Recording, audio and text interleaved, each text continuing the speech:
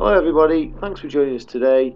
Today we're going to look at how to find lots of lovely maths resources on a Windows computer, whether it's your laptop or your standalone PC. Now, if you go into the maths toolbox on the website, and we'll go into level 3 to 5 first, if you scroll down you can see all the different topics, okay, that you get on level 3 to 5. Now for this demonstration we will go into fractions, which is number 8. And again, you can see all the different subtopics. Okay, lots of different things you can do with fractions. We will go into equivalent fractions. And if you scroll down again, you'll see all the different types of resource. So you've got textbooks, you've got PowerPoints, you've got worksheets, you've got hands-on activities. I suggest just ignoring the ones that say URL and going to My Maths instead. Now, your videos will always appear at the top. So if you click on the video and then click on play, hopefully within a few seconds the video will come up. Okay, now at this point you would actually hear the lady talking on the video. There's your bar at the bottom. You can pause it, rewind it, fast forward, and she will explain to you what's going on. There's pause, fast forward. You can actually full screen it if you click on this little icon.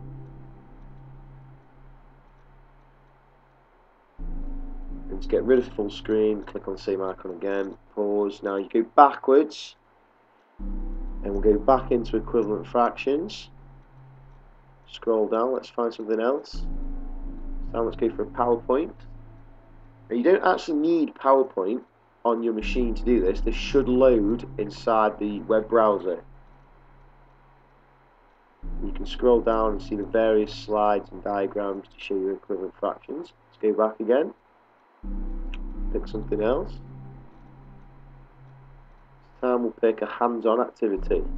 Now this one you would probably want to download and print out, okay? And the idea would be that you would match the equivalent fractions with equivalent decimals with an equivalent diagram, okay? Let's go back again. Now you can see a little download button at the top. You can actually download each of the things onto your machine. So if we try a worksheet, again you can scroll down.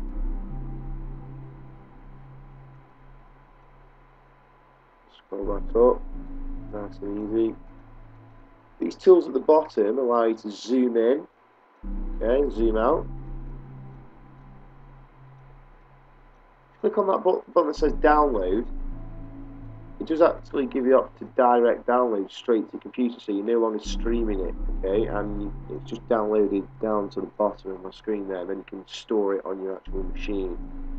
Okay, now we're going to go back out of fractions. We're going to take a look at something else. So if you scroll down, we'll try powers and square roots. Very common topic that comes up. This time we've got 4 videos.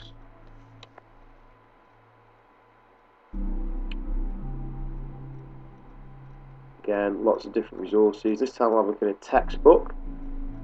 Now I know this particular resource is out of the textbooks that I've used. I know I've used them with my class, and I'm sure lots of other people have used this one. Square numbers.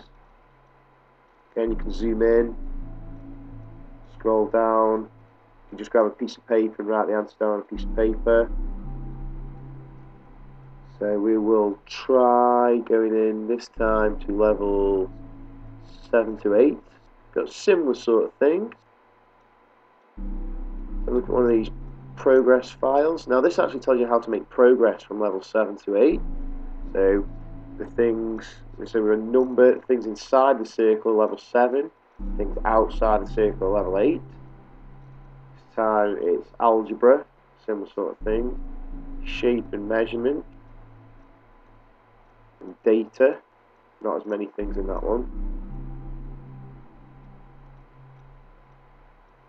So if you close that screen down, again you go back to the Christchurch Academy homepage.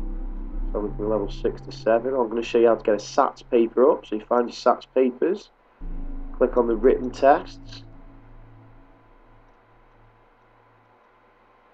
scroll down there from various years. So the 2009 paper 1, there you can see the front cover.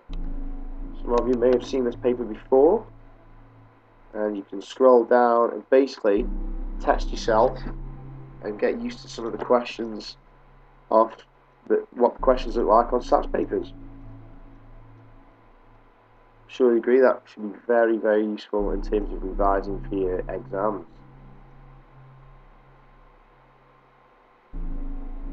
Now that basically wraps up the video, so hope you found it really useful, and we'll see you again.